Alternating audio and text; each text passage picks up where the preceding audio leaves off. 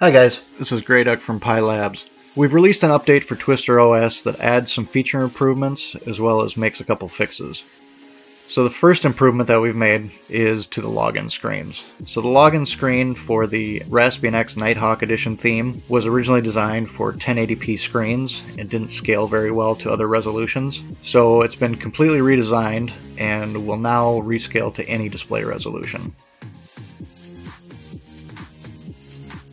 And the iRaspbian login screen has been updated as well. Another feature improvement is the addition of a new application launcher for the iRaspbian theme. The application that was used in our initial iRaspbian release, called Slingscold, has been completely redeveloped by the original developer of Slingscold, Juan Pablo. We want to give him a big thank you for all of his work on this project for Twister OS. The original Slingscold launcher had an issue where if an app ran in terminal, it wouldn't be able to launch from Slingscold. That's been addressed this time around, and all of the apps on your Raspberry Pi should now be able to run directly from LightPad, which is the name of the new launcher. If you have a previous version of Twister OS installed, you can go to our website to download a patch that will bring you up to version 1.2. The full download image for Twister OS on the website has also been updated to version 1.2, so if you're downloading the image from scratch, you don't need to patch anything. To download the patch, click on the Twister OS 1.2 patch link on the website.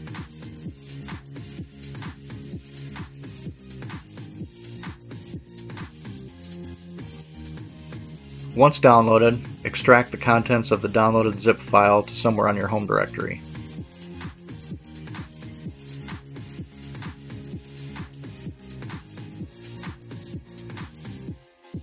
Open a terminal from the window where the files have been extracted.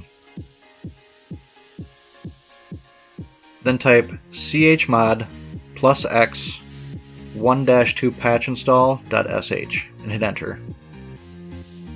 Then type /1-2 patch install.sh and hit enter.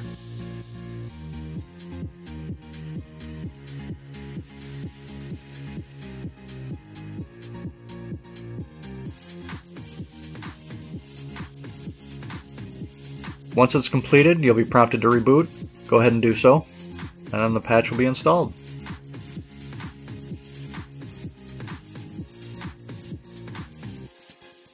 After patching, in the iRaspbian theme, you'll notice that the new application launcher icon is all the way to the right of the dock.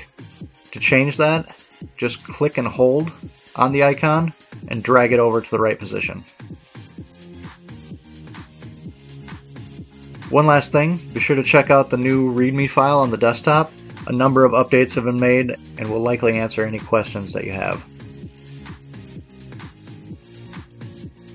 Thanks guys, see you next time.